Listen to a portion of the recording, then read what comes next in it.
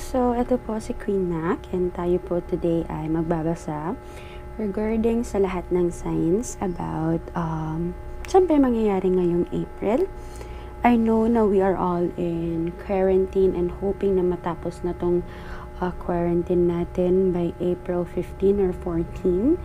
And yes, tayo po ay magbabasa today and ang gagamitin nating card is the Moon Oracle, Universe, saka syempre yung kakabukas lang natin na 8 coins. So ito po yung gagamitin natin sa reading na to.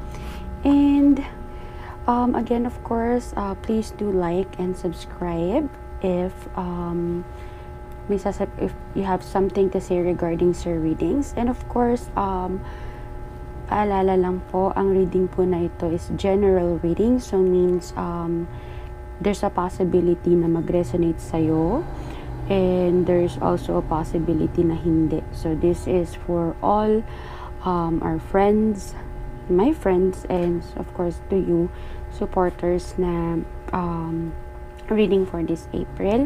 So ilalagay ko po yung playlist sa baba, yung mga ibang signs. So if you think na yung sun sign nyo is hindi masyadong tumatak, you can also see your sun and moon signs. Okay?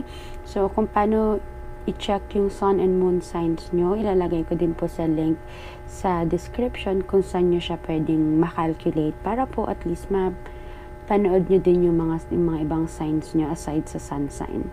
Okay? And of course, huwag niyo pong kalimutang mag-subscribe and also check my Facebook channel and Instagram channel, which is Queen Knack. And yep, nasa description din po. Again, so let's start. Hello Pisces! So, kamusta tayo ngayon? So, ito po ang reading natin for the month of April. So, tignan natin kung ano yung mga sinasabi ng ating cards. So, let's start natin sa Oracle card na sabi niya, work through fears. Kung ano yung kinakatakutan nyo, work through it. Lagpasan nyo. And everything will be fine. And of course, your hard work is paying off. Ayan. So, sabi niya kung ano man yung kinakatakutan nyo, kung ano man yung parang, you have to let go. Trabahuin nyo. Kung takot kayo mawalan ng trabaho, magtrabaho kayo na maayos. Ganun. Parang ganyan. Work through your fears. So, saka wag natin masyadong isipin yung mga kinakatakutan natin. Kasi nga, sa law of attraction, parang what you attract, yun ang mangyayari. Okay? So, let's see.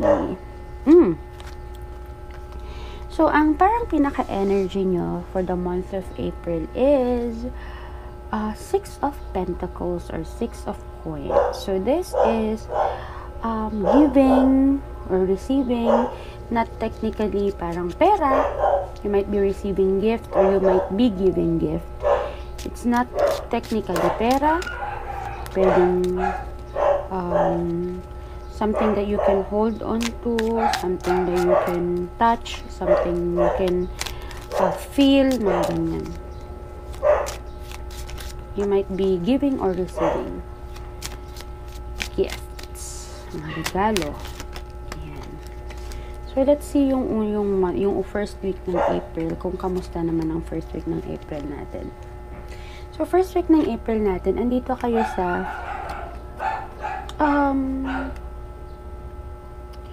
dito lang ba ako o lalabas ako?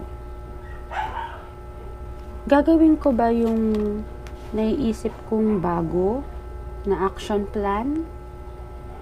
O dito lang ako sa lumang ways ko? Diba? Iisipin nyo na, gagawin ko ba yung bago kong naiisip? Yan, yung bago kong iniisip, yung bago kong action plan? O doon na lang ako sa old way? Doon na lang ako sa dati kong ginagawa kasi at least safe, alam ko na. Diba?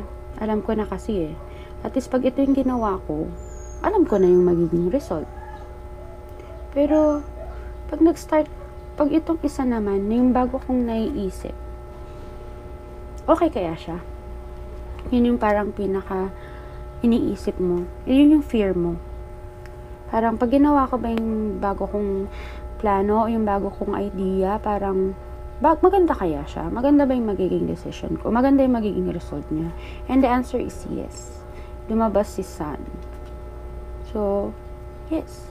You have to go out sa comfort zone mo. Umalis ka dun sa comfort zone mo. Kung saan ka nasanay. Minsan kasi tayo, pag nasanay na tayo, yun na yung gagawin natin. Kahit may mga bago na. Try naman natin mag-change. Try natin ng bagong gagawin. Hindi lang yung, ito yung gagawin natin forever. Try something new. Ganyan. So, sa second week, meron tayong 9 of Pentacles. Wow, 10 of Cups. And, Ace of Cups. Laging magkadikit ng dalawang to. Second week, because sa pag-decide mo, pwedeng nag-decide ka na kasi na, yes, go tayo sa bago sa akin. Go tayo sa new action plan. Go tayo sa bago kong idea. Yun ang gagawin natin. I can see na maganda yung result niya. Para kang nag-harvest na lang. When it comes to, yun nga sa art ng giving and receiving, para kang nagtitake na lang. You're harvesting yung result ng good decision mo. Yung pag-change mo ng route, pag-change mo ng idea, yung pag-change mo ng isip mo na ito na lang yung gagawin ko, itong bago kong idea, yung pag-let go mo ng old habits mo, yung old na ginagawa mo, mag-harvest ka, and this would be a good start. Abundance, happiness, yes, new emotions, but the emotion na mararamdaman mo is actually happiness.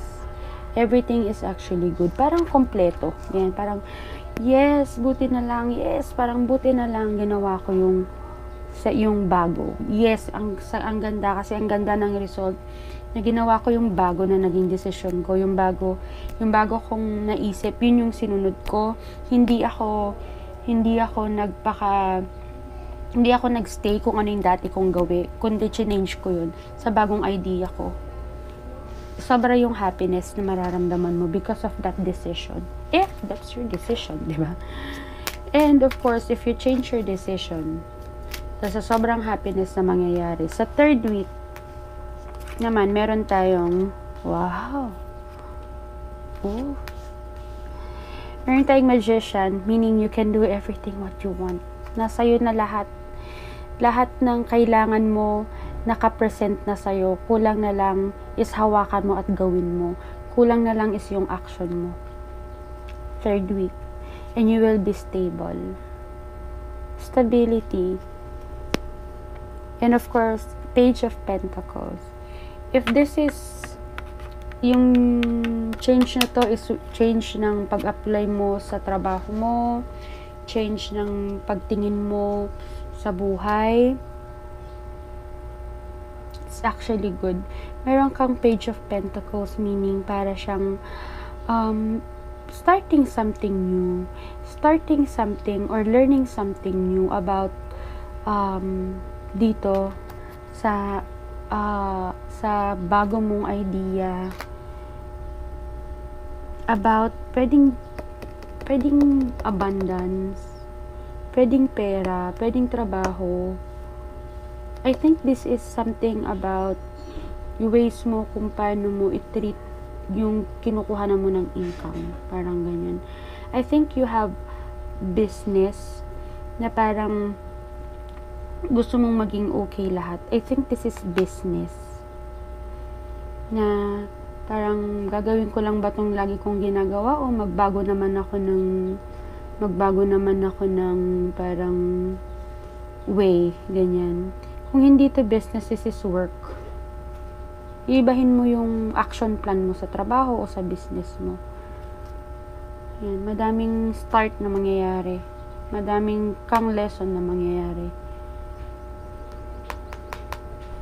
Tapos parang, since this is for act and receiving, madami kang marireceive na informations, marami kang marireceive na mga bago. na ideas, mga bagong way para i-approach tong bagong idea na naisip mo, ganyan. And, Ace of Swords din sa 4th week. Meron ka ding Page of Wands. At meron ka ding 9 of Wands. So, I can see na yes, gagawin mo na, i-start mo na siya kung ano yung action plan mo. Which is parang ang ganda nga, new emotion. Dahil sa 3rd week, hawak mo na lahat ng pwede mong gawin. And you think na yung naging decision mo is actually good. Gagawin mo na siya. You're ready to do it. Ganyan. Kaya mo na siyang gawin agad-agad. Diba? Sa sobrang dami mong pinagdaanan, kayang-kaya mo nang harapin lahat. Pwede mo siyang gawin agad-agad. Kung ano man yung naging decision mo, pwede mo na siyang gawin agad-agad. As in, now na. Yan sa 4th week. 4th week, you're going to start everything 4th week. Ang bilis. Ang bilis mo mag-decide. Ang bilis nung emotions mo, ng changes ng emotions mo from nagtataka to happy to tama, ganyan. You have everything sa kamay mo. Yes. By the end of this month, your hard work will going to pay off. Sobrang hard work ang gagawin mo ngayong buwan na to. And I assure you, maganda. You're ready to face everything. Sobrang mabilis na change ang nangyari. And at the end of the card is 7 of Swords. Ibig sabihin po nito yung 7 of Swords is you're ready. You're ready to let go of the past behavior. You're ready to let go kung ano yung mga dati mong ginagawa na nag-work, pero may gagawin kang bago para mas lalo siyang mag-work. Ganyan. So, you're ready to start something new. You're ready na umpisahan kung ano yung mga bagong plano na naisip. You're super ready. You have to work through your fears. Kung takot ka to start something new, work through it. You are ready. And sabi nga niya, your hard work is paying off. Whatever your hard work is, don't worry. Lahat ng hard work na ginagawa mo, it will pay off. Maganda yung result. Kung ano yung change na yan, sobrang ganda ng result. And as we end this reading, titingnan natin kung ano yung message ng universe sa atin. For Pisces, sabi niya, I do whatever it takes to get closer to consciousness. So yes, ayun nga, you have to work through your fears. Diba? Do whatever it takes.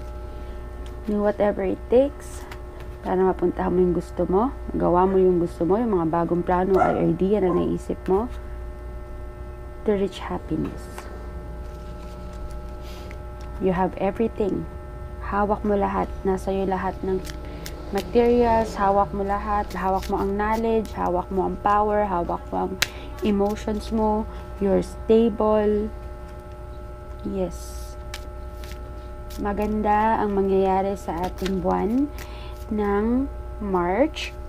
April, just to make sure to work through your fears and let go sa mga sanay ka nang gawin. Try to do something new, diba?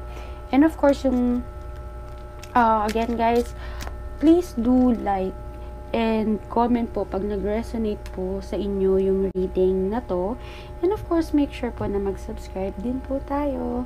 And pwede nyo pong i-hit yung notification bell para naman po if ever meron po tayong bagong reading na ipopost, you will all be notified. Again, of course, again,